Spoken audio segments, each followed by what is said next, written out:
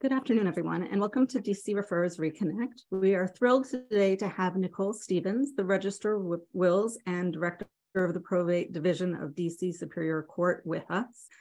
And glad to see so many people able to join us today. As we get started, my name is Nancy Lopez, and I'm a board member with DC Refers, and I want to tell you a little bit about DC Refers, who we are and what we do.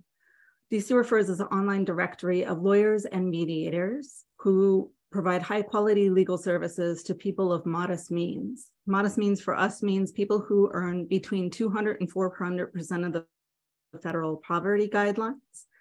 And the lawyers and mediators on our panel agree to charge those income qualified clients between $75 and $150 per hour for their services. DC Refers is also a trusted source of referrals for clients of all income levels, and that's important for two reasons. One is if you're a lawyer mediator on our panel and you encounter someone who found you through DC Refers but is over income, you're free to charge your regular or negotiated rate. And also if you're referring people to DC Refers to look for legal or mediation services, we are happy to have people of any income level come and try and find the services they need through our directory. Clients come to DC Refers from a variety of different sources, which is probably not surprising. There are lots of people who need legal help, affordable legal help, and there is a lot of demand for what we do. This is our website. People go onto the website, they can click find a lawyer and then input information about themselves and their case. And then they get a listing of a directory of lawyers who practice in those areas. And then it is incumbent upon the prospective client to connect with those lawyers and see if it would be a good fit for representation. There are 26 active lawyers on our directory and 3 mediators. They are all experienced, have malpractice insurance, have positive client and professional references, and we're really thrilled to have them all with us. We also cover a number of different practice areas. Almost any area that is important for people with modest means is something that we are hoping to have lawyers and mediators who can address. So what's next for DC Refers? We're looking to grow by adding more lawyers and mediators to our panel and having more lawyers come to our website. We're also trying to grow by adding new board members. There are great reasons to be a part of our board. It's a fantastic team and really mission driven. So if you are interested, the website is there and I'll also put it in the chat. We invite you to connect with DC Refers through our mailing list, through social media, because we put information that is of interest to people who might be wanting to know about modest means practice. And then we also have a YouTube channel where a lot of our past DC Refers Reconnect programs can be found, and you can view them on demand. So that is a little bit about DC Refers. So then let me go ahead and introduce our speaker today, Nicole Stevens. Ms. Stevens is the Register of Wills and the Director of the Probate Division of D.C. Superior Court. She joined the courts in 2008 as the Assistant Deputy Register of Wills. Then in 2017, she was promoted to Deputy Register of Wills. And in February of 2020, she became the Register of Wills, which I'm sure was on the cusp of things that she couldn't imagine for the courts or our world. Before she came to the courts, she worked at Lowinger & Brand, PLLC, in private practices. She provided legal expertise and advice in landlord-tenant, real estate, business formation, and of course, probate matters. She was an elected member of the DC Bar's Estates Trust and Probate Steering Committee from 2011 to 2015 and remains an active member of the probate community. She has spoken on a number of panels on probate-related issues and is a graduate of American University, Washington College of Law, and Howard University. Ms. Stevens is admitted to practice in DC, New York, and New Jersey, and we are thrilled to have her join us today. And with that, let me hand the program over to Nicole Stevens. Oops, you'll have to unmute. Thank you. Thank you. I just wanted to begin by thanking DC Reverse for providing this opportunity to speak about the probate division and, bring some sunshine to our extraordinary little corner of DC courts. For those of you not familiar with the probate division or my personal journey through this area of law, there are probably two things you need to keep in mind about probate. And you don't have to write these things down. You don't have to study. There's no notes. This is just to inform you how the process works and what to expect from the outcomes, right? The first thing I'm going to tell you is that no one comes to probate because they want to.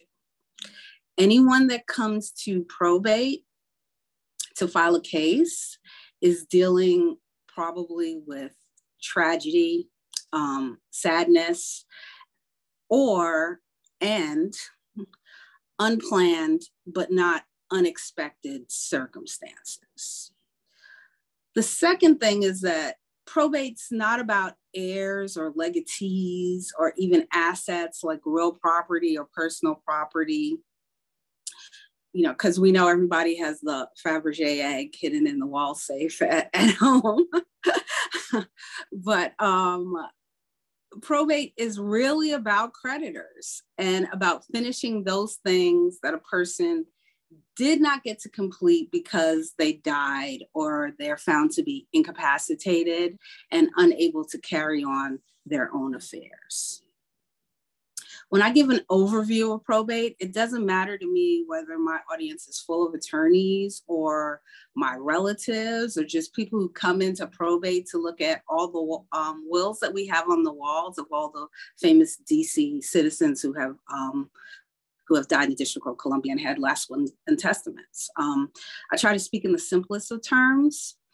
And I find it really important that I do this, especially for attorneys, mostly because there aren't many probate practitioners anymore. There are a lot of estate planners, there are a lot of wealth managers and trustees, but I know very few lawyers who can administer a decedent's estate from the beginning to the end, that old-time family lawyer that, did your kids' college fund and things like that, and helped you do your last will and testament and helped your kids deal with your estate. They just don't really exist anymore on the level that we used to see them on. I'll start by saying that the probate division, the simplest definition, is the legal process that takes place after someone dies.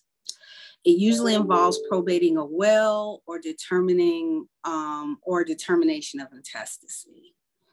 It's identifying the decedent's property, paying outstanding debts, and if there's anything left over, those things go to the heirs at law or to the legatees in the will. But a lot of people don't understand that the probate handles a lot of other fiduciary related matters, specifically especially in the District of Columbia, guardianships and conservatorships of incapacitated adults. So you want to think Britney Spears, but better. We do it way better here in the district. And estates of minors and trusts. So you want to think Jackie Coogan, the Little Rascals, for those people who go back that far, and or Macaulay Culkin, who became emancipated at a young age and got control of his trust fund. And of course, we do wills here. The probate division consists of 13 different case types. That's how many we maintain. They fall into 4 categories: decedent's estates, interventions, which is the guardianships and the conservatorships, trusts, which are things like guardianships of minors' assets, special needs trusts, and we have a major litigation case type that is no different than if you would go to civil, plaintiff, defendant, only we deal mostly with probate matters. Overall, between the decedent's estates and the intervention matters, we have over 8,000 open and active cases that we deal with. And for those two case types, for the decedent's estates, they're open for 3 years at least. And for interventions, guardianships, conservatorships, they're open for the person's lifetime. Next slide, please.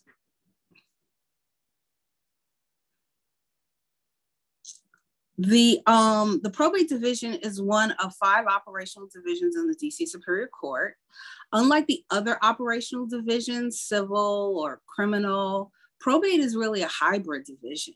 We have an administrative side and we have a compliance side.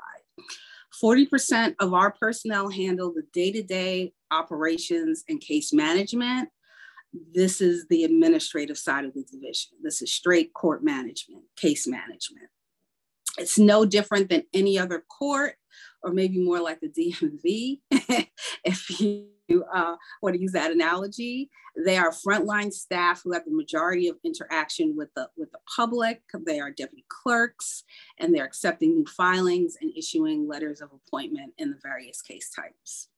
The other 60% of our personnel positions require specialized knowledge, skills, and abilities, and are tasked with the compliance duties. So you have the auditing branch, they audit accounts. GAP, they review guardianship cases every 3 years and report the findings to the court.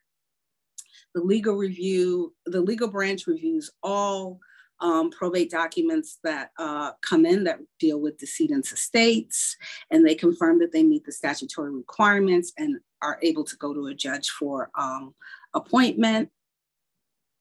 The Register of Wills office, I review wills. The probate systems, we send data on our caseloads to other DC agencies and to the Superior Court leadership. And then we have the program analyst office, which provides, which basically tries to keep us ahead of the curve, look at trends, and move the court and the division towards continuous process improvement, really managing cases effectively and efficiently as possible, as is our mission. Lastly, our newest office, which is the one that we're really excited and most proud about, is the Self-Help Center, where our small estate branch is. It's been open since 2018. It's a place where self-represented probate filers who do not have attorneys can come and obtain information about the probate process and get access to fundamental and foundational materials about probate. They can get the help online, they can get it in person. Our small estate house our small estate branch is housed there. They can meet with these specialists in small estates and go through these smaller cases and not have to have an attorney involved. As we try to move back to our pre-pandemic status, we are excited to, in the fall, have our law students back. We did a program with GW that was very, very successful because we offered a lot of CLE credit, and which is really important in places like New York, if you're barred there, and those places, that they could work towards getting those credits in our self-help center.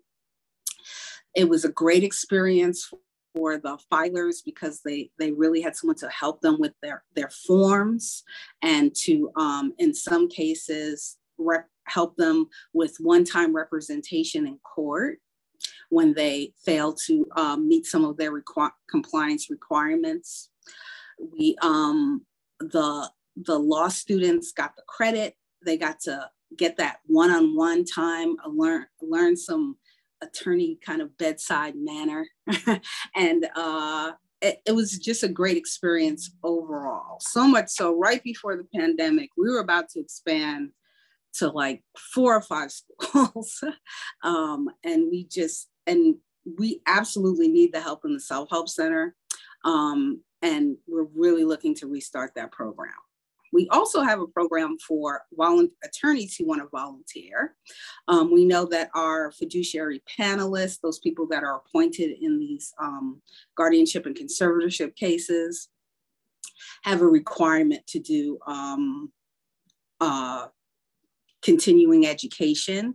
And part way they can also get those credits is to come into the self-help center and meet, especially with some of our intervention cases, people who are having problems dealing with not so much the hospital, but trying to find placement or trying to get authority over the care and maintenance of their parents, or they just got a lot going on, and they can help them kind of put it together in a plan and work towards the end, and get them in front of a judge. Next slide, please. One of the distinctions I also wanted to address was the difference between the Register of Wills and the Director of the Probate Division. The Register of Wills is a statutory position that can be found in the DC Code under Title 11. The Office of Register of Wills is housed in the Probate Division. The Probate Division is something completely different from the Register of Wills office. And the role is very bifurcated when it comes to what I need to do for the courts and what I need to do as Register of Wills. I have a split personality, so to speak. What I tell when I'm talking to judges, I tell them during the day, I am the director of the Probate Division. At night, when everyone's gone home, I'm reading wills and I'm doing all those Register of Wills things that need to be done. So just to go through the distinctions really quickly, again, you can find the Register of Wills in Title 11. You have to be an attorney. You have to practice for 10 years in the District of Columbia, antecedents estate specifically, in order to have the job. You're appointed by the Board of Judges. So that's every judge in the Superior Court lines up and says you're okay for the job. Whereas in Maryland, for comparison, you are elected. In Maryland, the Register of Wills appoints PRs and makes all those decisions. In DC, this is a judicial probate jurisdiction. So in order to be appointed for anything, a judge has to sign it. The only thing I do is make sure that it is statutorily correct and that your will meets the requirements of the statute. So that's really it. As a director, I'm running around making sure that people have case numbers, or they got their hearing notice, and all those things that any other director in the Superior Court would do. It is supposedly I'm the vision, but a lot of time I'm also doing the strategy, the implementation, and the planning as well. So that's really the distinction. Next slide, please. And to wrap it up, I'm just going to conclude this overview with a slide of resources.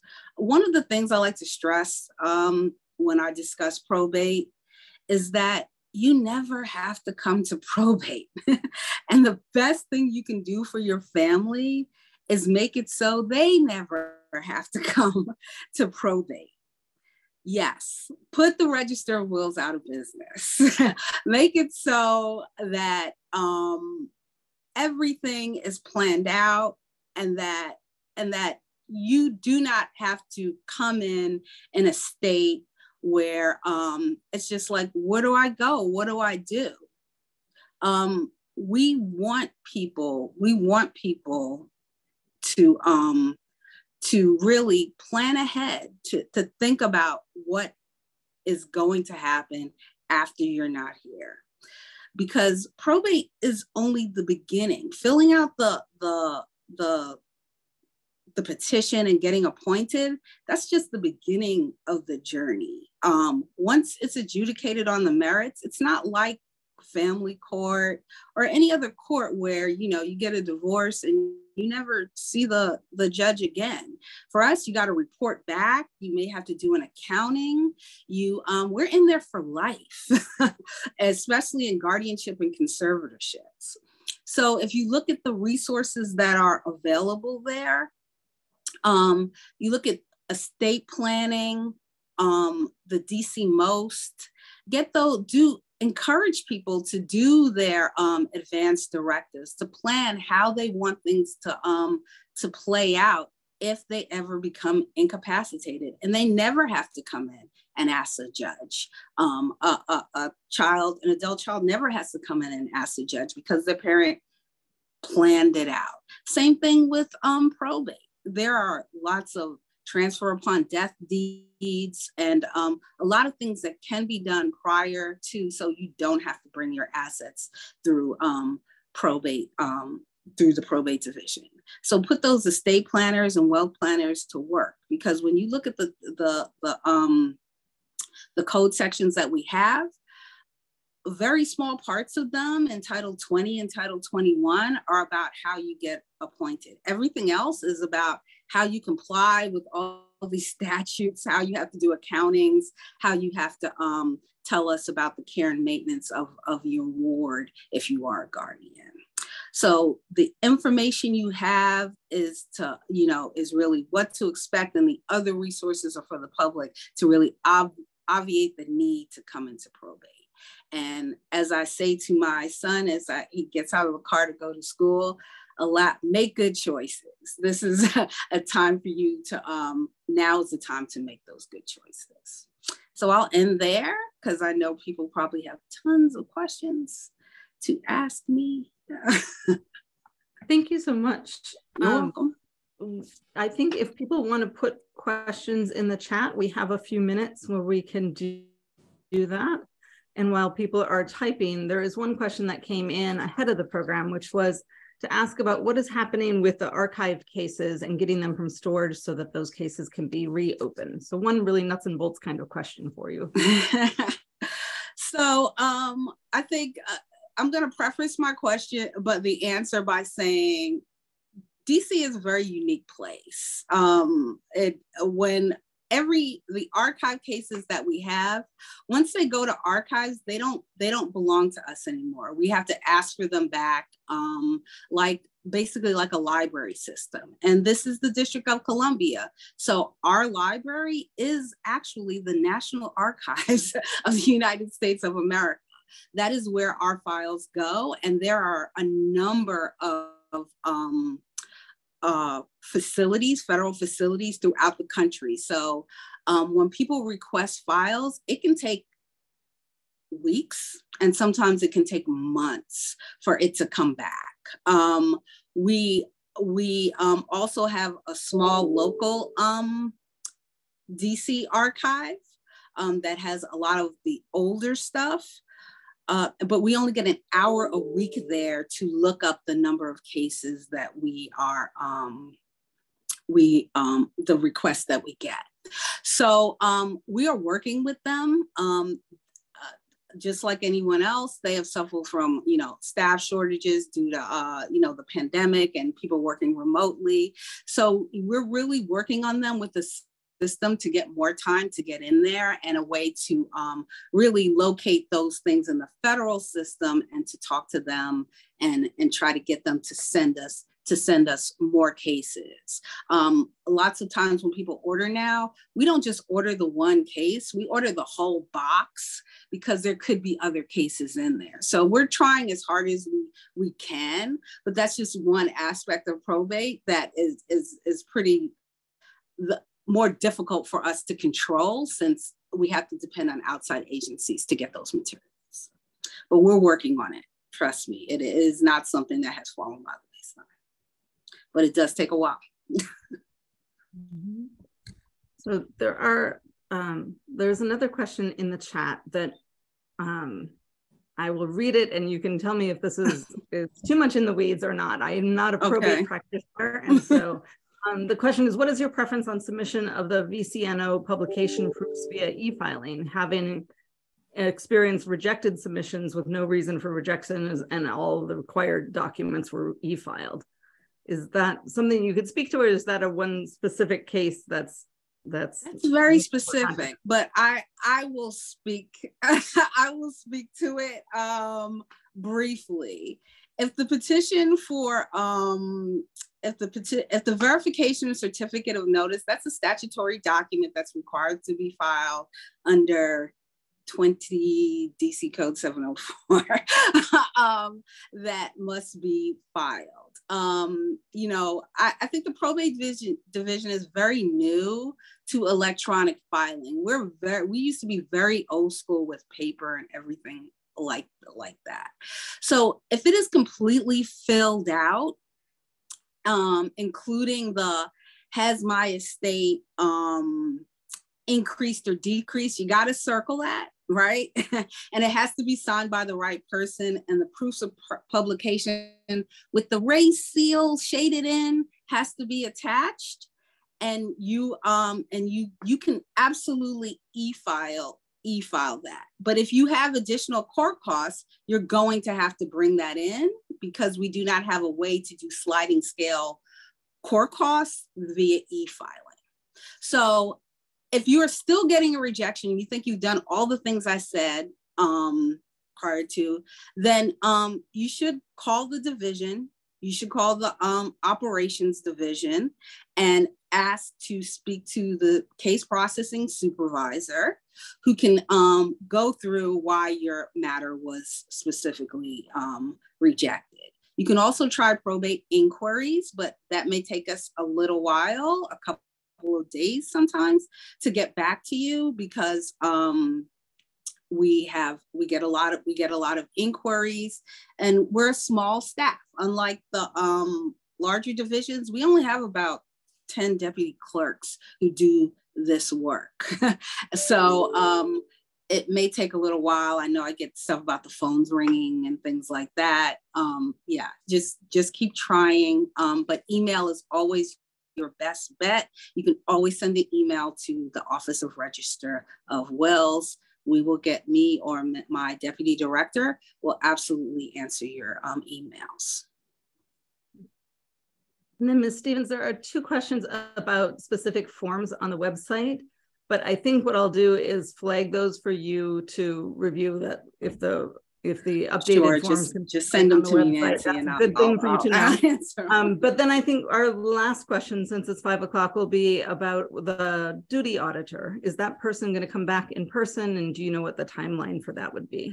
The duty auditor at this time will not be back in person. Our duty auditor remains virtual. You can contact the duty auditor, leave a message. They will call you back. Mr. Butler has personally called people back. He is the branch manager.